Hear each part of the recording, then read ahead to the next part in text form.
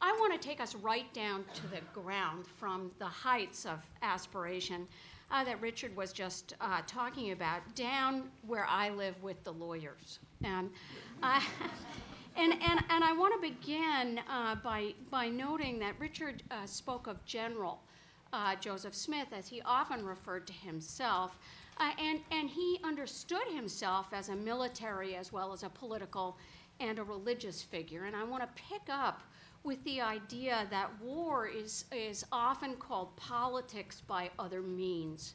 And I want to pull us further from that to the other end of the spectrum and argue that law is productively thought of often as politics by other means, and that lawyers often function as politicians using courts and legal arguments to accomplish their political objectives. Now, even if you don't yet agree with me, bear with me as I put together something of a history of law and lawyers after Joseph Smith's murder and the Latter-day Saints' migration westward through statehood. So from about 1846-47 through 1896.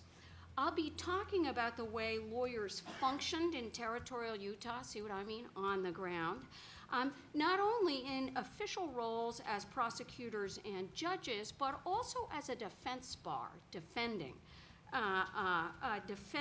accused Mormons. In the end, the development of this talented legal community made a difference to the history of the territory and the church that made the Great Basin its home. They did so mostly through law and legal action, not war and pillage, but nonetheless, they made politics. There are 3 sections to my paper. The first focuses on a society virtually without professional attorneys. Perish the thought, right? This section talks about why and how that came about and what the consequences were. The second section examines especially the 1870s and the change in approach that brought lawyers into the picture both in Utah and in Washington, representing church interests as well as opposing them. The final section talks about the effects of this new legal community, which included Mormons as well as non-Mormons. In the end, Utah in 1896, when it was formally admitted as a state, looked a lot like other states. The Latter-day Saints had smart lawyers to call on as they navigated the 20th century, just as other groups. In that sense, I'm talking about a pattern of growing legalism, with lawyers prohibited from plying their craft in the first period, then in the second period acting both for and against as defense counsel and prosecutors, and finally coming together to draft a constitution and assuming important posts in a new political jurisdiction in my final period. So what I want to argue is this isn't part of a more standard historian's view of an Americanization of Utah for statehood. Instead, I want to argue that lawyers were key to the negotiations that brought resolution to a long and painful conflict. And in some sense, lawyers were indeed dangerous to Zion, whether they were Mormon or not. They helped undo tissues of difference that separated Mormons from Gentiles, and they found common ground as they litigated in the 1870s and 80s. So I like to think of this as a legalization of Utah for statehood, a refinement of prior work based on research into the role of lawyers in bringing change. So I'm calling my first section Order Without Lawyers. Let me just quickly set the stage. Not having lawyers doesn't mean not having law. The Latter-day Saints were a deeply law-bound people right from the earliest period, but they were not enamored of the legal profession. Far from it. They shared their dislike of lawyers with many other Americans then and now, But they took anti-lawyerism to new heights and often mixed in with that disdain for significant parts of the American legal system, especially the common law, not so much the constitutional law. I'll focus, working in our chronological pattern, on Brigham Young mostly in this talk, in part because I'm particularly interested in this pattern in Utah, but also because his resistance to lawyers is so important to the unfolding of the story and the eventual rise of a profession that Young distrusted and even despised, the rise of that profession to positions of significant power in the ongoing governance of the new state of Utah.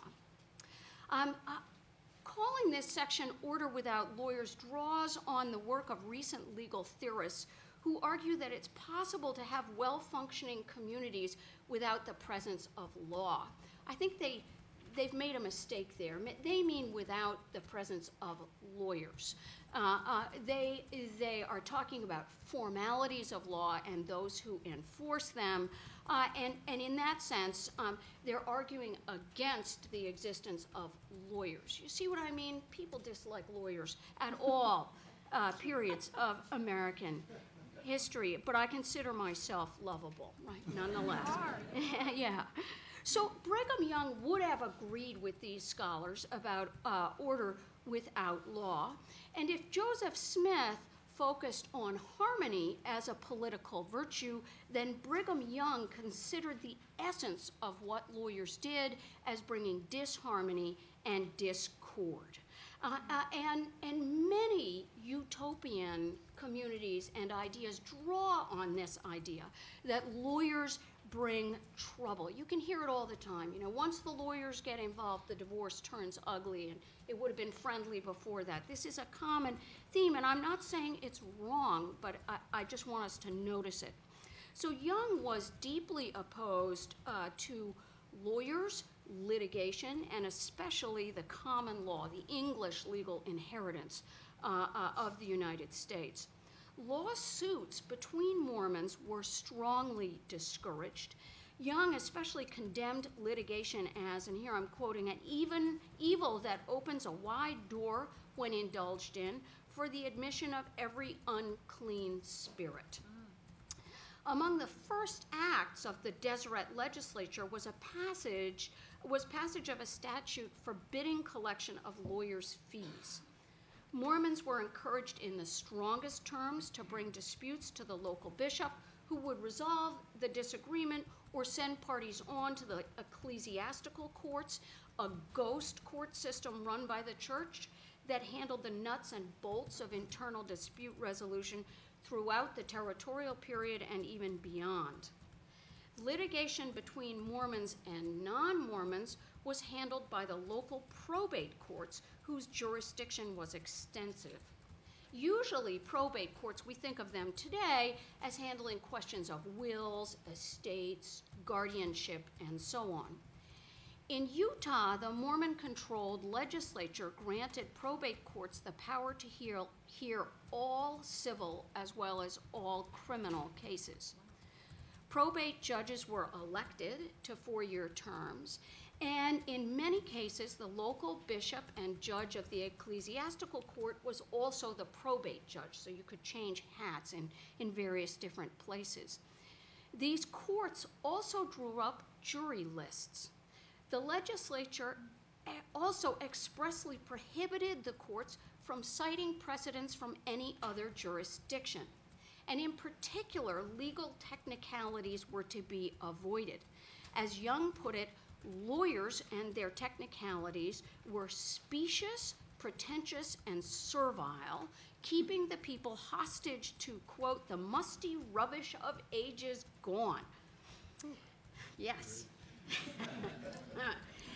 The extraordinary power of these probate courts were a recipe for charges of partiality. Mormon control of judges, juries, and of course the prohibition of lawyers led non-Mormons to conclude that they could not get justice in these courts. In particular, selection of juries through probate courts guaranteed that no jury, even those impaneled in the federal courts of the territory, would enforce anti-polygamy laws. Federal judges sent to Utah, as well as non-Mormons in the territory, complained loud and long about the futility of attempting to enforce these laws. By the late 1860s, even federal judges acknowledged that the first anti-bigamy statute, passed in 1862, was now a dead letter, as they called it, in Utah. Mormons replied that the law was unconstitutional anyway, so lack of enforcement was just evidence of the law's fundamental invalidity rather than their own lawlessness, you can see, and away we go, right? For 20 years, Mormons had the best of this argument, and some scholars have claimed that the law dealt by the probate courts was rough, but also roughly fair. Lawyers, of course, were always and passionately opposed to the probate court system. These included ambitious young men, excuse me, who came to Utah during or after the Civil War hoping to build careers in mining law and found themselves a despised micro-minority within a small but larger and embattled non-Mormon community in Utah in the 1860s. Even more, territorial officials who were hired by the federal government and told to go to Utah and enforce the law found themselves frozen out. Their livelihoods depended on persuading Washington that they and legal process, right, rather than the army, politics by military means, that legal process was the best way to save Utah and its benighted inhabitants, right, from the clutches of religious fanaticism. These federal officials were natural conduits for anti-polygamy. Their presence in the territory both reflected anti-Mormonism in the East and then in turn bolstered it further, especially when they pointed to departures from the law and practice in the rest of the country and broadcast their complaints back to Washington and so on. It becomes a cycle. The order without lawyers that Mormons hoped to create looked more and more to the outside world like a society gone badly wrong, and something had to give. So I call my next section Lawyering Up. Gradually, it became evident that defense of Zion required legal expertise. Pressure from Congress and territorial judges, including the revocation of the incorporation of the church, indictments of Brigham Young and other Mormon leaders for lewd and lascivious cohabitation, legal proceedings against Mormons for polygamy and the Mountain Meadows massacre, and in the end, very complex litigation surrounding Brigham Young's estate, all contributed to the development of a legal strategy to defend the church. Lawyers soon followed, both Mormon and non-Mormon, as debates over Mormon distinctiveness and religious rights flowed into legal channels. By the early 1870s, Brigham Young himself had been arrested, sued for alimony by an estranged plural wife. His adopted son, John D. Lee, had been excommunicated and was under investigation for his part in the Mountain Meadows massacre, and the jurisdiction of the probate courts and their powers over jurors had been sharply reduced by new law from Washington. These setbacks occurred as Young himself lost some of his edge to old age. He died in 1877. His opposition to lawyers had long deterred young Mormon men from pursuing careers in the law, but now Young began to relent. The career of Franklin Richards illustrates the potential and perils created by Young's conclusion that now he needed loyal Mormon lawyers. Richards recalled 60 years later that Young took him aside as a very young man and advised him to study the law. After he read alone. In other words, he had no one to mentor him.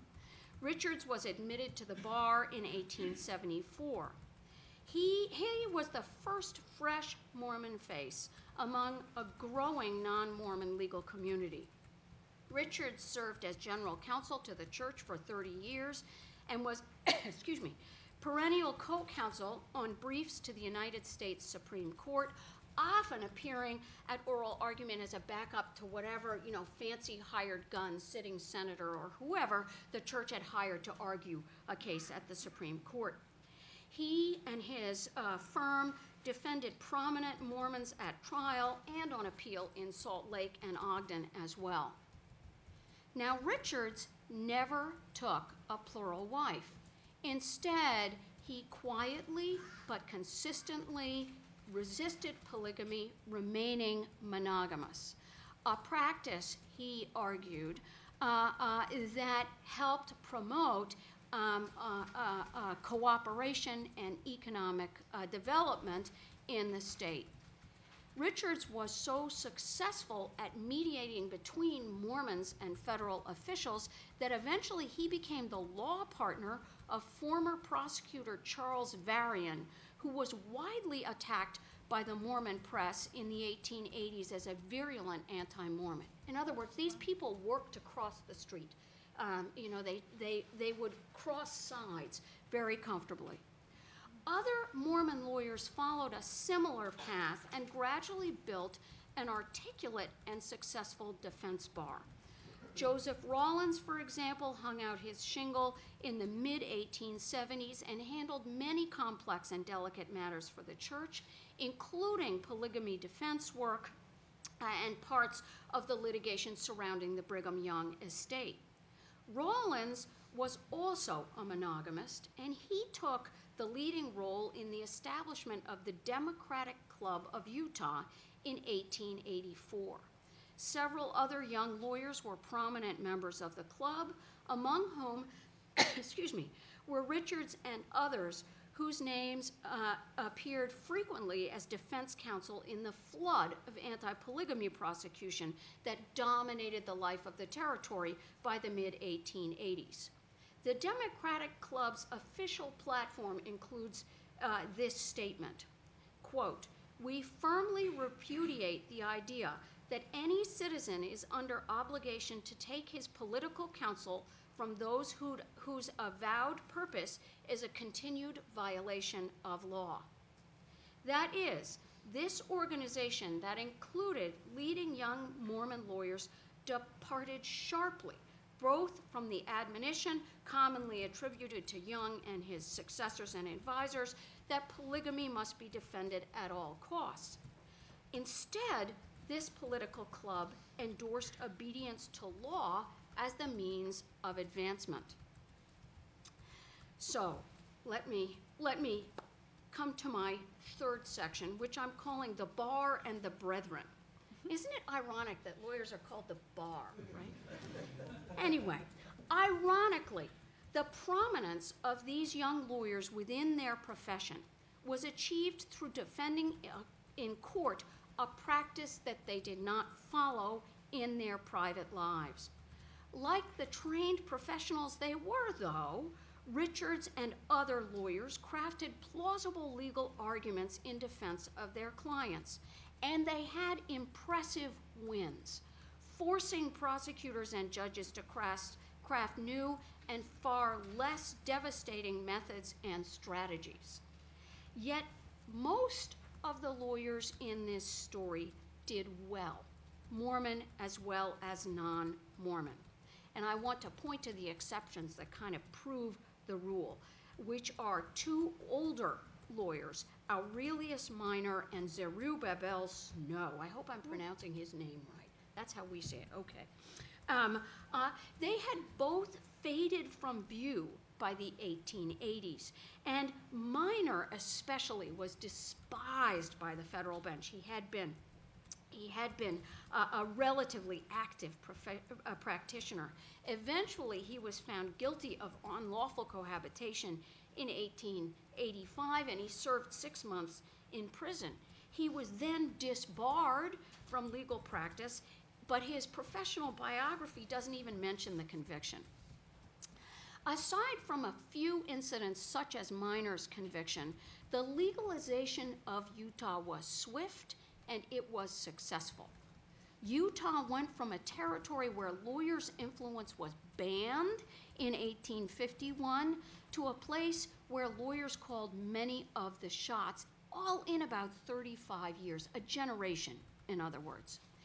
In his great study of the territorial Southwest, the Yale historian Howard Lamar remarked on generational differences in Utah in the late 1880s. He argued that the Latter-day Saints, who had begun in the 1830s with a youthful and physically powerful leadership, were now governed more by graybeards, wise old men. Wilford Woodruff, for example, was 82 years old when he became church president in 1889. George Q. Cannon was 20 years younger, much more modern than Woodruff, but the guys I'm talking about are 40-somethings. Richards and Rawlins and so on, this coterie of lawyers in the 1880s were the ones who ushered in a new age of professional specialization, a far cry from the sort of jack of all trades that someone like Cannon and the earlier generations were. I also want to pick up on Lamar's focus on change across generations and emphasize the profession that marked these men as thinkers and actors in Utah. The lawyers managed reconciliation there, helping craft a workable framework for government. What they eventually settled on was a draft constitution that closely tracked the structures of government in other states and were a product of lawyerly thinking and that have consistently placed lawyers in positions of power. The pattern is a familiar one to students of American history. The historian John Murren of Princeton studied colonial Massachusetts and found, a roughly parallel track for legal culture there and for the culture of legalism, with its embrace of formality, of argument and procedure, clearly defined standards and precedents, and so on. And just to give you a sense of how well this worked for the lawyers, I just double-checked yesterday to make sure I was right. 26 out of 44 United States presidents have been lawyers. 45% of Congress currently is composed of lawyers, more than quadruple the next largest profession. When the Constitutional Convention in Utah convened in 1895 to draft the document that would finally admit the territory as a state, all of our lawyers were there. These leading members of the Mormon defense bar met with prosecutors and judges who had sent Mormon polygamists to jail and excluded all Mormon men from jury pools. Together, they buried the political and religious differences that had been so divisive only 2 decades earlier. As a group with a shared vocabulary and shared goals, these men figured prominently at the convention and replicated, as I said, the basic structures of other American governments. They resolved the fundamental question that had so dominated Utah history, ending the battle that had created the bench and bar and brought them, the lawyers, to power. Polygamy, they concluded, would forever be a felony in Utah. But if the lawyers and legal profession generally were the beneficiaries of the long and bitter anti-polygamy campaign, there were also clear losers. And I'm not going to talk about the most obvious ones, the poor guys who went to jail. Let me point to some other ones, because we often don't remember their losses. The focus of the campaign against polygamy gradually yet steadily excluded women. In the 1870s and even the early 80s, women's organizations could realistically be considered the vanguard of anti-polygamy activism and equally important to its defense. Women such as Ann Eliza Webb Young, who divorced and claimed that alimony I was talking about against Brigham Young, and then went on a spectacularly successful nationwide lecture tour. And Angie Newman, who campaigned for an industrial Christian home for escaped plural wives, found themselves sidelined over the course of the 1880s. Ann Eliza was a sensation when Brigham Young was alive and powerful, and Angie Newman argued strenuously that women should have a refuge from patriarchy, as she constantly called it. But once the prosecutions began in earnest, both women lost their public following. Ann Eliza Young's career collapsed in the 1880s, and she fell into such obscurity that even her place and date of death are unknown. Angie Newman was outraged. She just sputters, you can read it on the page, when she learned that the industrial home she had fought for, and which was supposed to temper justice with woman's mercy, was in fact turned over to men the moment it was built.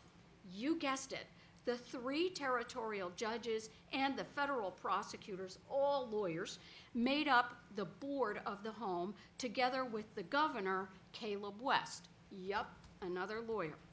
Within 3 years, the industrial home became not a refuge, but a poorhouse. And within just over 6 years, it had closed on the unanimous recommendation of its all-male governing board. Another group of women also lost in the shift to law as the primary vector for anti-polygamy. As is so often the case in criminal trials, the purported victim gradually faded from public view.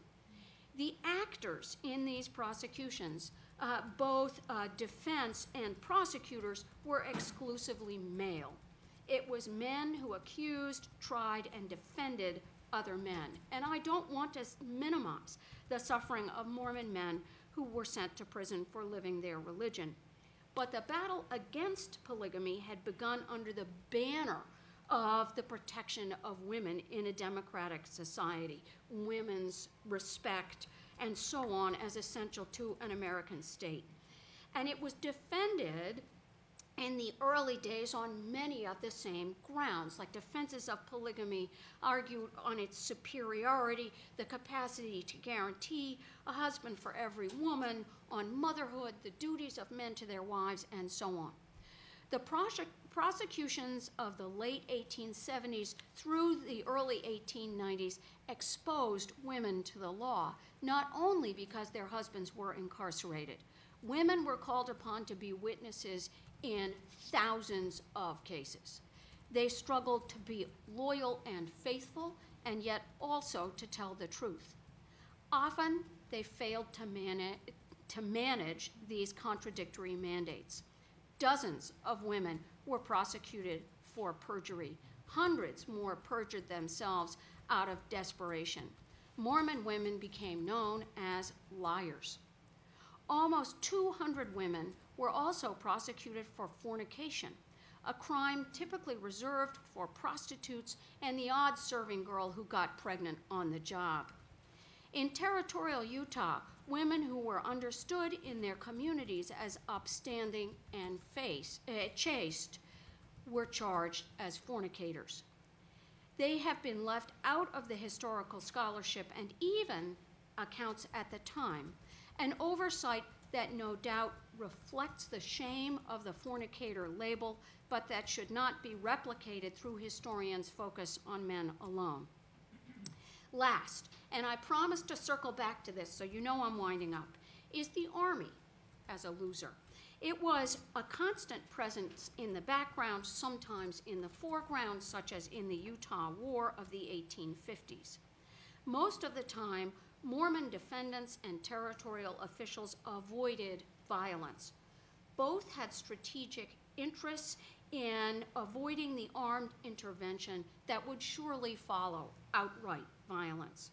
Mormons knew well, not only after the Utah War, but even more centrally after the Civil War, that open rebellion or even sustained rhetorical challenge to the power of the national government could not be a winning tactic.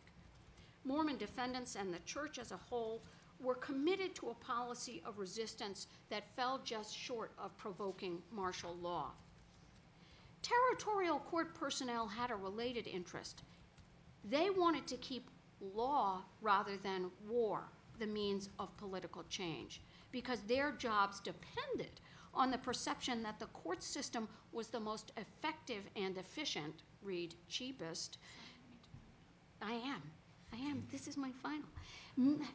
But it's so great, right? Lawyers are cheaper than soldiers. It's hard to believe. Means of dealing with defiance of federal law in Utah.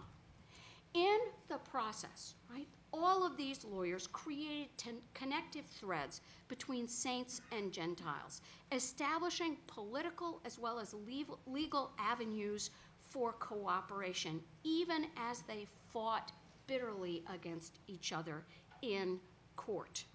In the end, law and government in Utah followed well-worn paths, and we wound up with a political government that looks a lot like those in other states.